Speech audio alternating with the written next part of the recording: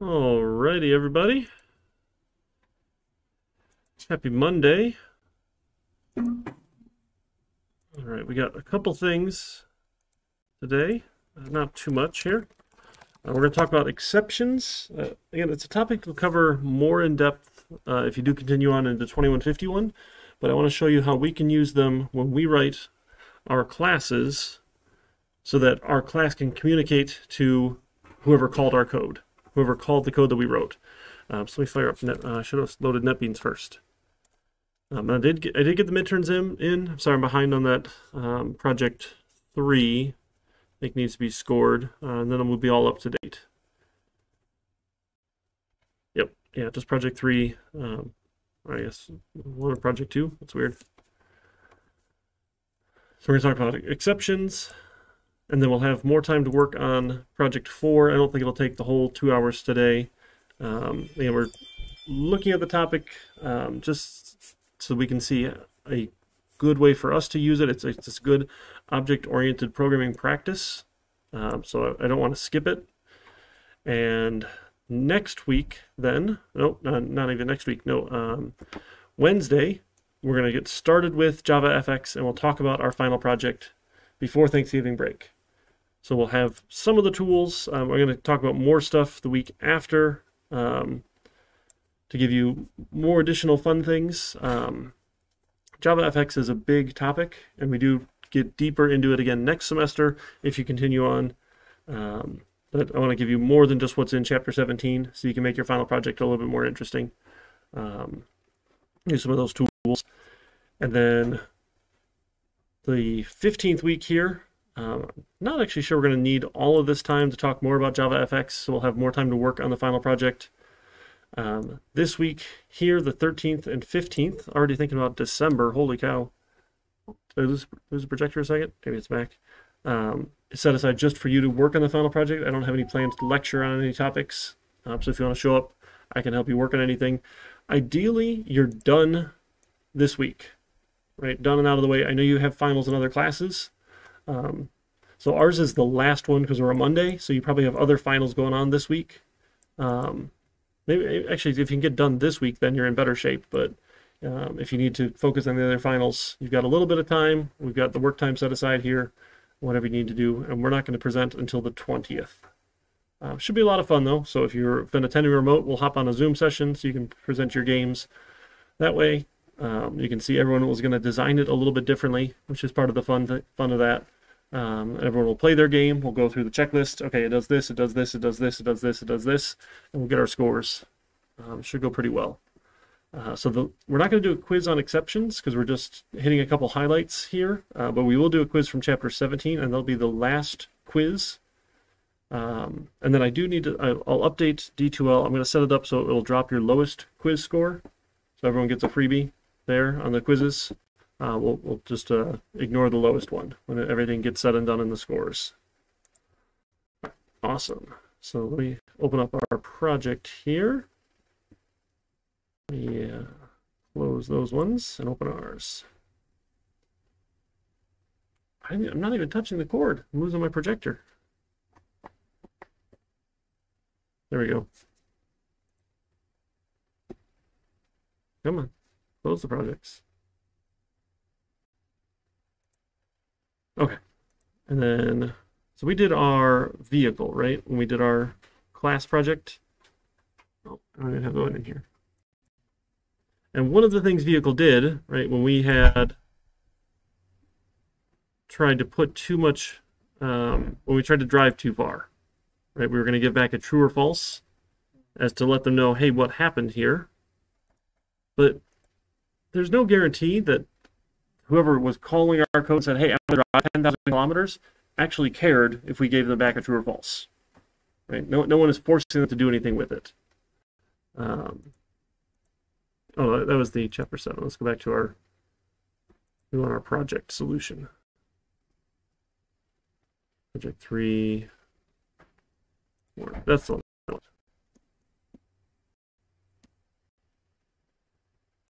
Not this one. And so all we did was tell them true or false when they added gas, if it was successful or not, and when they were driving, true or false, whether or not it worked or not. There was no like forcing action that made them do anything.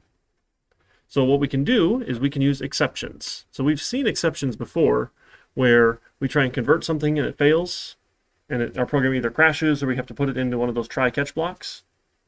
Does that ring a bell?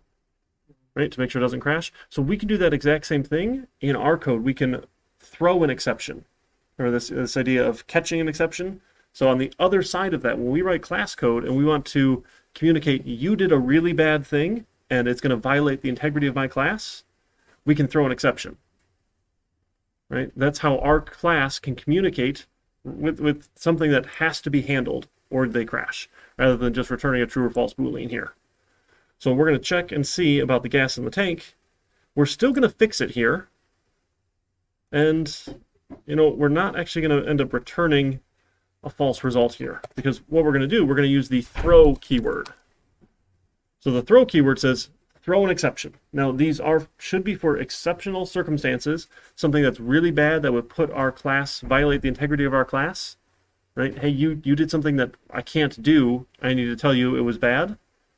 You know, we kind of worked around it and handled it here, but if you spilled a bunch of gasoline all over the gas station, someone needs to know about it and clean that up, right? We don't just, oh, it failed, and walk away. That'd be real bad, right? So we can throw an exception. There's tons of exceptions. If you just start typing like exception, tons and tons and tons of them. My favorite one is illegal argument exception. Like the argument you gave me was invalid, essentially, illegal. You gave me too much gas. So we throw a new illegal argument exception, and then because this is a constructor, right, we're a new instance of this exception, in the parentheses we can give it a message. You added too much gas and spilled it. Oh goodness, where's that? There it is. Okay, so throw that exception. Unreachable statement. Oh, that's return false as unreachable. Sorry. Yeah, so if you throw an exception, it immediately stops the code. Right? Your code stops right where it is. Kind of like a return statement. It just ends it. So the method ends, so it's telling me you'll never return a false value here because you threw an exception. This line is unreachable, so we can just take it out.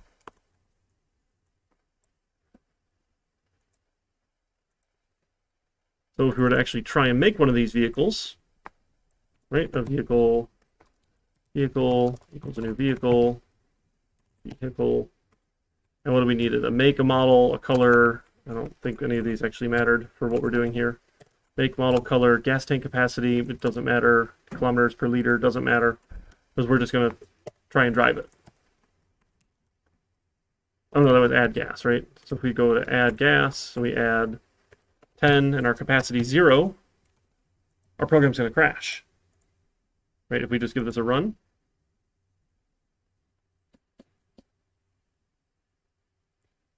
Thinking hard about it.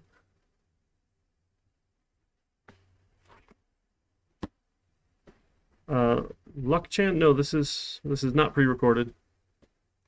So we get, hey, an exception, a illegal argument exception. You added too much gas and spilled it.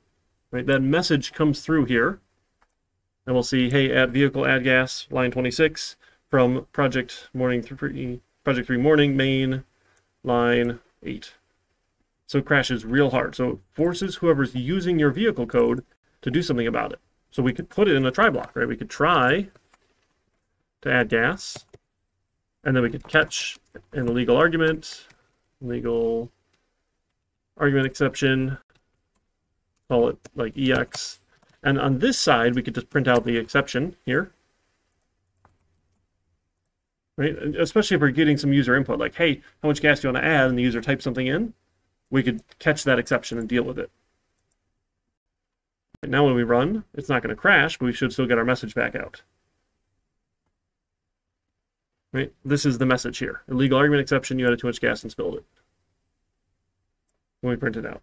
Not the most helpful error in the world, but it's a decent error, and the program didn't crash at least. Right? Now, it's interesting, if you remember, when we work with files, it wouldn't let us even compile without try-catch blocks. right? But with this, it was perfectly fine. So what you'll learn a little bit more next semester, there's two types of exceptions, like in this family of exceptions. There's checked exceptions and unchecked exceptions. Checked exceptions get checked, and you have to deal with them. Unchecked exceptions don't get checked, and you're allowed to crash. Right? So just keep that in your back pocket when you're dealing with exceptions. So other things we can do, right? Same with like drive. We want to do that same idea here. So we'll throw a new illegal argument exception. Too much gas and spilled it. This is you ran out of gas and didn't make it to your destination. Destination. Right, and then, great. So if we try and drive, we don't have enough gas, we'll get an exception here. Again, it forces whoever calls the code to do something about it. So this is our way of communicating, rather than just giving them a true or false result that they could ignore, that, hey, you have to go do it now. You have to deal with it now. With that, when we looked at the classes examples in bank account, that's probably also a good one, right? If you try and overdraft your account, you probably need to deal with that right away, rather than, just you to get a false back, right? So we use this throw keyword. And we can deal with it the same way in the rest of our code with try-catch blocks. And so you can try the thing that's going to cause an exception, and you can catch that exception and avoid crashing. Does that part make sense? Cool. You can do other fun things with exceptions. Again, most of that you'll tackle next semester. There's a lot of pre-built ones, but you can also make your own types of exceptions if you want to have custom ones. I've never been a big fan of that, just because, there's so many pre-built ones, but not everything necessarily fits quite right.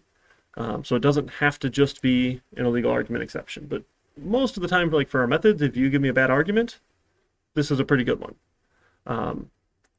Other things we can do here, this is getting to be a little bit more defensive in our coding here.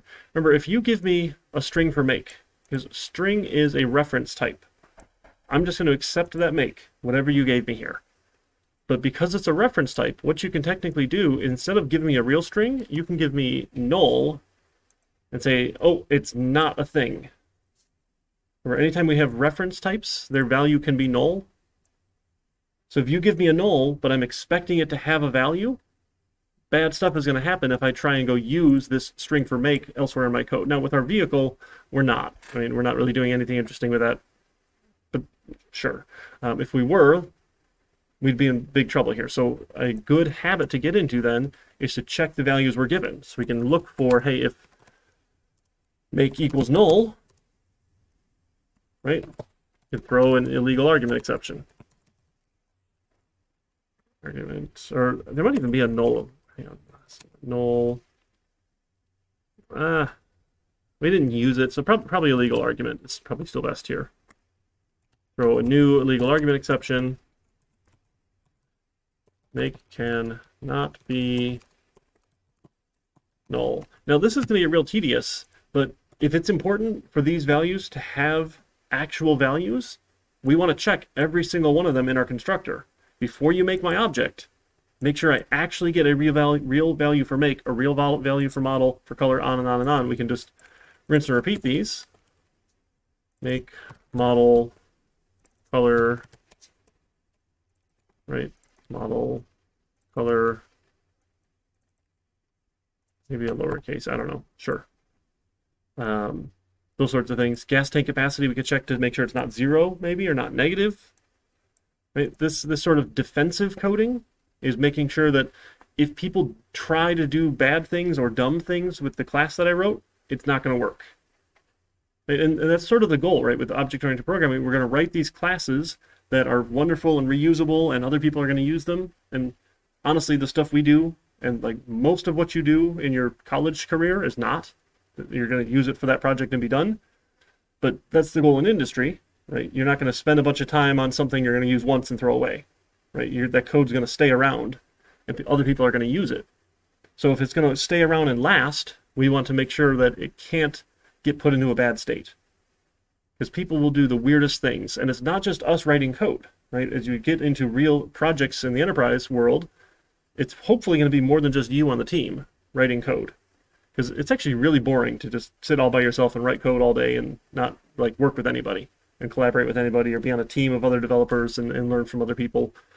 You'll do much better like if you're working with other people, especially as new developers, because you can learn from them too. You learn the way, you can see the things that they do, the ways, their techniques, their tips, their tools. You learn from them. So it generally always pays to not be the smartest one in the room, right? Because you can learn from other people. Not that you can't learn from people if you're smarter than them, but if you're like the top developer and everyone else is brand new, you're probably not learning a whole lot, right? So this defensive coding idea, it's a little tedious, but our class, right, needs to make sure that we've got integrity. And if you give me a null value for this, it's no good. Same for like gas tank capacity. We can check if our gas tank capacity in liters is less than or equal to 0. We'll throw in a legal argument exception.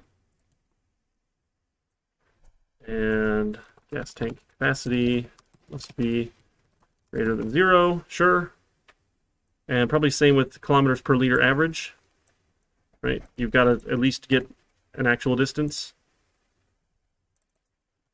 Kilometers per liter average.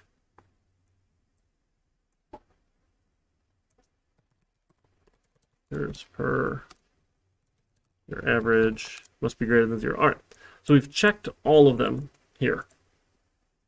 Right? This is defensive, so to make sure the class doesn't get bad values. Now these ones are actually really important because all the math gets screwed up if these are negative or 0, right? If you can't put gas in the tank, you can't use my class, right? And if you can't go a distance, you can't drive to actually use the class either. So these are important here. Set color. Now I guess we should probably actually make this happen inside the set color method, right? Because we're using set color, right? Because we just called our set color method in the constructor here. So set color can check that. Make sure you don't give it null. Now our tests are going to get screwed up because our drive we had tested for false. There's ways to test for exceptions. We're not going to bother with that right now. Next class, we'll talk about how we can test to make sure that, yes, we get exceptions. You can actually put it in a try catch block and assert inside of a catch block. That's kind of the ugly way, and there's a nice built-in way into the testing framework to say, hey, I expect to get an exception back when I do this, which is kind of fun. So we can do all those good things here. And we can do this with any class we write. Right? We can throw exceptions. Totally up to us. And this is our way of communicating. Right? Again, it's a forceful way, but if you do a bad thing, if you give me a bad value, you try and use my class in an improper way, that's the only way the class can talk back. Right? We can't just spit things out to screen. A lot of times people will just try and do like error messages and they'll just do a system out print line. But again, we talked about a class has no idea where it's being used. It might be used on a mobile app. Have you ever seen console input on your mobile Android phones anywhere? Technically, you can get to it, which I found was interesting. But I think I've done that on a Samsung. Okay. It's like a way to get to the developer code. Yep. You Nice. get to like reset it. I have to reset my phone somehow. Oh no. Yeah. It So was cool though. I've never seen code on like a phone. the way you turn on developer mode on phones, so like you can run Android Studio and run it on your Android device, is ridiculous. You go to the About menu and you touch I think it's the model 7 times. And that like asks you if you want to turn on developer mode. When I first read that, I was like, "You're joking, right? This is a joke." No, that's how you put your phone in developer mode. Like, why? I guess it won't happen by accident, so maybe that was the goal. But yeah, so system out print lines, they might not see it, and even if they do see it, it doesn't mean that the other code isn't going to stop and have to fix it. Right? If it's that important to your class that, hey, if a really bad thing happened and you need to make them deal with it or crash, you throw an exception, and they will either deal with it or they'll crash and feel bad about themselves. Right? Anytime your program crashes, you should feel bad about yourself, because now we know how try-catch blocks work. Right? anything that could crash it, we just put in the try block, and we don't crash. And we feel like, hey, we're like 10 times better than most app developers now, right? Where their apps just randomly crash. Although that might not be totally on them. App development is hard.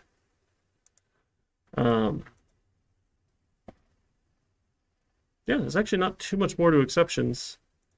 Let me double check. What did I do? I'm losing my mind here. I think we did one other example on Tuesday night. So I can go look at this commit history and see all the commits. So we did on Tuesday.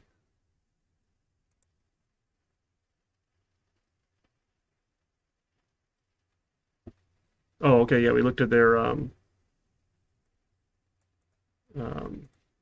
giving it other values, right? Null values here too. Oh yeah, we added the talking stuffed animal. So we said, hey, if you don't give it a noise. Oh, this was reading a file. Okay, we just did some more file practice. That was fun. Yeah, if you give it no sound to make on that talking stuffed animal from the midterm, it crashed. Is that too small? I can zoom that in, sorry. Oh, goodness, that's a little large now, but okay. Just another example. Hey, if it's empty here, if you buy a talking stuffed animal and it doesn't make any noise, your kid's going to be really sad. I mean, you might be sad too, right? If you go to Build-A-Bear, try and record the message and it doesn't work, something bad happened, that sort of thing. We looked at reading files, and if the file didn't have all the details we wanted, it would crash if we gave it a null value. Right? This is kind of the idea here. And then just a fun, silly thing, we took a claw machine that had an array list of talking stuffed animals. This idea of composition where a class has other classes as attributes. Remember, array list is flexible. You can have as many in here as you want, so this works really well kind of for that model of like what's in your claw machine. Hey, I'll throw another talking stuffed animal in. I'll throw another talking stuffed animal in. It can essentially fill it up. I mean, we probably have some maximum, due to physical requirements, but we don't know like the volume of these things, and so sure, we're just pretending here. And then you could add a stuffed animal, and we said, hey, if you go to add a null, that's no good, right? You can't put a nothing in my claw machine. You're gonna make kids cry again. So that was other ways of looking at, when we might use exception. But still, it's like doing the sanity checking, this defensive coding, making sure you don't give me bad values, because it will cause trouble down the road. Now, unfortunately, there's no automated way of doing that in NetBeans. Other tools, other development environments have some bit of, they will generate this code for you. I couldn't find it in NetBeans, which was sad. I thought it had it, but apparently not. So it's a little tedious, right, to write all this stuff out, but not the worst in the world. Do some sanity checking. Right, I think that's all we've got for exceptions. So I was a little short, but this will kind of wrap up that object-oriented principles, right? The idea of the class encapsulates all of its details, right? Everything is private, and we give you access through public methods. You work with the abstract public interface, with this idea of abstraction. You don't need to know the details. You just need to know, hey, you can call a method. It will do the right thing. Just like we've used code in the Java library before with random. We don't know how random works. It just gives us random numbers, right? And then this throwing an exception is the way that classes communicate that a bad thing happened. So it kind of wraps that up. And we should be in pretty good shape. Let's see, what else do we have going on? I think that's it then. Oh, inheritance is another object-oriented principle, right? Where you are a type of your parent. We're going to see this again when we talk about Java FX, is why we sort of skimmed inheritance. We didn't go super deep on it. And then we'll come back and actually use it with Java FX. And some of that stuff hopefully makes sense.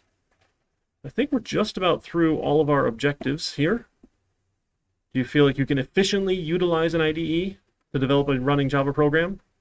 Edit, compile, run a program. You should be able to use the debugger and step through.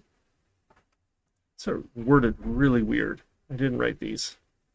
You can define constants and variables with primitive data types, understand the use of these variables with related operators, type conversions, basic input or output operations. Yeah, like you did this with your first project, essentially. You can follow Java code and write Java code. It uses branches and loops, if else, whiles, read to and write from disk files. We're doing that now with our current project, right? Having fun with that one. You can create a Java class, create objects of that class with private data members, public accessor mutator methods, and a constructor. Understand the concepts of scope and variables within the object and its methods. Deal with some classes, right? Core concepts of inheritance. Did a little bit. I don't think our whole project relied on that, but when we do our Java FX project, we'll use that. You can use arrays and array lists and create a basic GUI program with event handling is what we're going to do the rest of the semester. That'll take us through the end of class. So we've got essentially one... Oh, that's why. Okay, this looked really off, but this is generally, this would have been this week and the Monday because we got off here. Like this seemed like we had way too much extra time in here, but it will take both sessions, the 17th and the 29th, to get through all of chapter 17. That's why this looks funny. Okay, and then we'll have some maybe 3 sessions or so, some more Java FX stuff, 2 sessions of final project work time, and then we can present. That sound good? Oh, we got a couple questions here. Yeah, writing tests for sure. It'll take more practice, Mike. If you continue on, we'll do it again in 2151. Does anyone in the software field still use Java FX? Random guy. I think it's relatively popular with Java GUI applications. It's the later version of GUI stuff. There's actually older types, like Swing is an older style. We used to cover that, and we just moved on to this latest and greatest Java FX. Yeah, I mean, there's like you just search some job postings and look, like Monster maybe. Let's see. All right, yeah, I'll see you in 2151 for sure, Mike. Let's see. So we want Java FX. Let's see what we get here.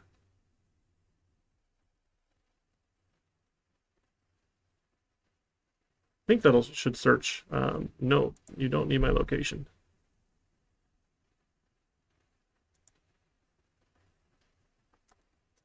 Java FX. Yeah, experience with Java FX. They want some Java FX. Java FX. Another one here. Oh. Java FX. Yeah, Java FX or Swing. Sure. So this is a decent way to gauge how popular something is, right? If you go look for job postings that use those particular things. Let's see. 3 to 6 years experience in C++, experience with Java FX, Navy programs, weapon systems, Navy programs, C#.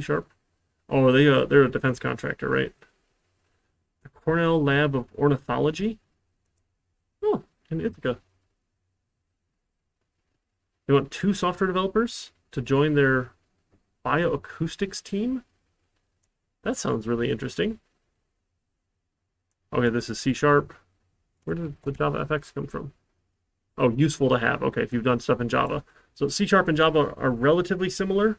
C# is Microsoft's language, traditionally for Windows. Java has been multi-platform. C# is getting there now to slowly become multi-platform with .NET, but got lots of fun stuff. No, you don't use Java FX with mobile apps. It's a whole separate thing for mobile applications. Some of the concepts are similar, but it's not Java FX itself. It's whatever the Android Studio stuff is. So it's a different way. Like when you deal with mobile phones, you only have a small screen. You don't get a whole page of things, so it's all like screen-related stuff. Just kind of interesting, but yeah, no, Java. I mean, Java's still real popular. There's oh my goodness, Stack Overflow annual developer survey. Let's see, 2020. So Stack Overflow, I think everyone's familiar with it here, but the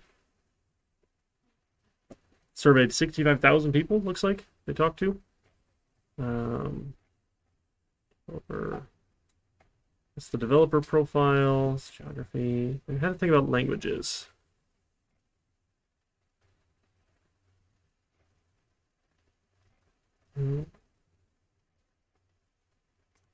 Language. Most loved languages. It's not super low down on the list. It was rough. I've never heard of that. Yeah, it's new and hot. It's so this is what people like to use, not necessarily what they are using. So this is slowly taking over for. It's not web tech, is it? I've never done it myself.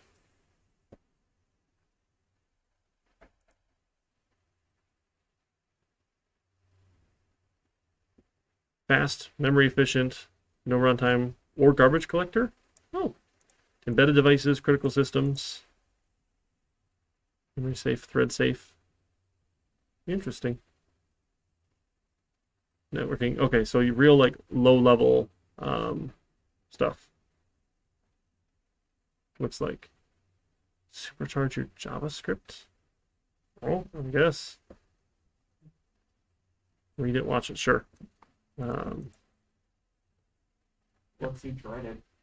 Hmm? It showed both one most liked and most dreaded. Most dreaded? Stack Overflow.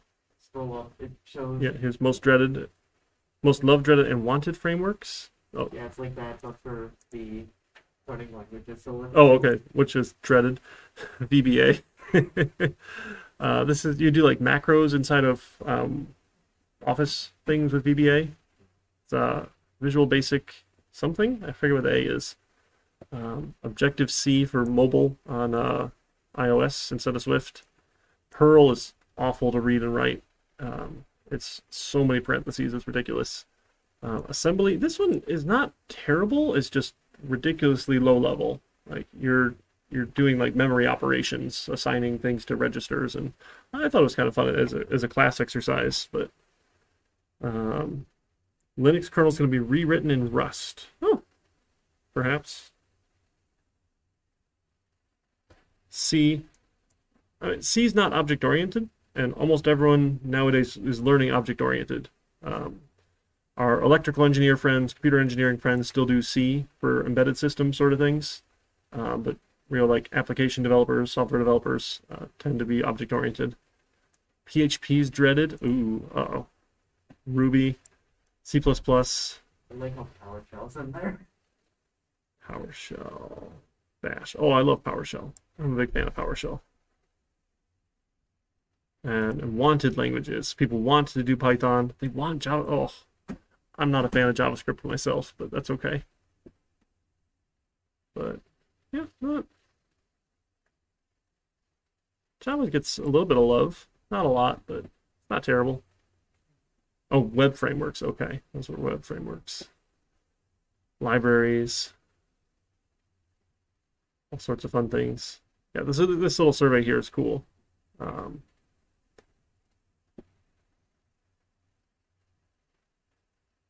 love Linux.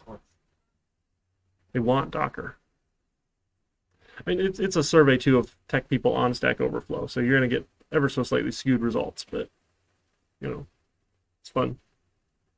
JavaScript is so much easier than Java. Well, I mean, it does different things, but you can get real nasty with some JavaScript stuff, building web applications. So that's all.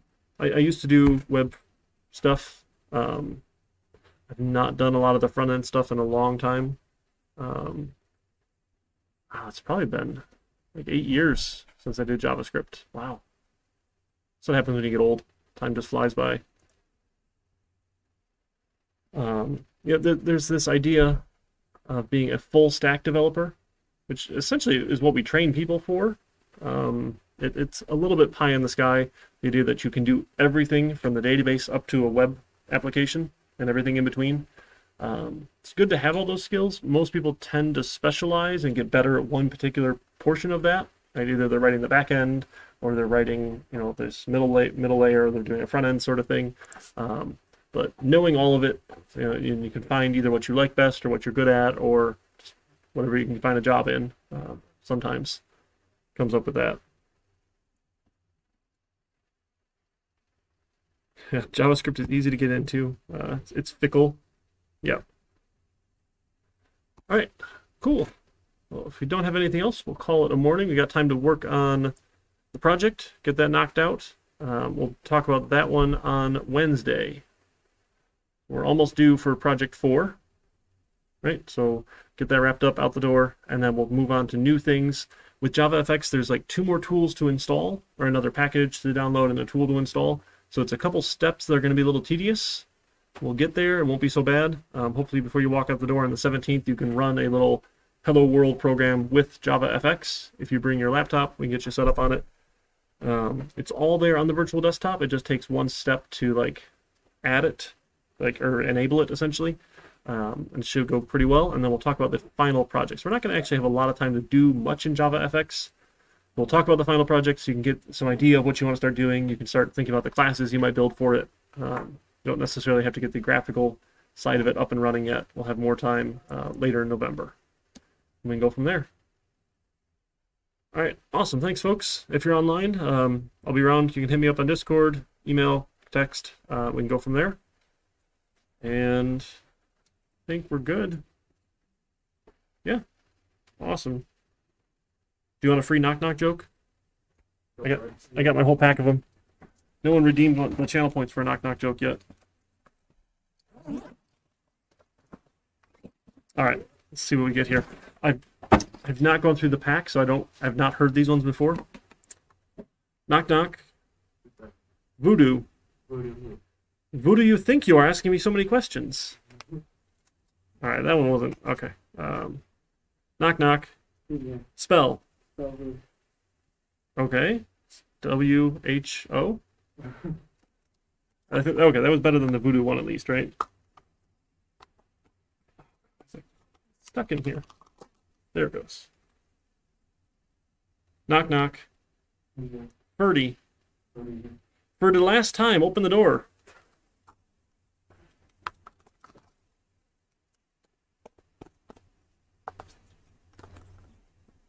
All right, I guess we just won't get to some of those at the bottom. Probably the best one. I mean, wishing there's a best one of these in the pack is kind of against the point. All right, folks. You take care online. I'll see you around. Go ahead and stop. Oh, man, my head was barely visible. I wasn't watching myself. I should change my angle.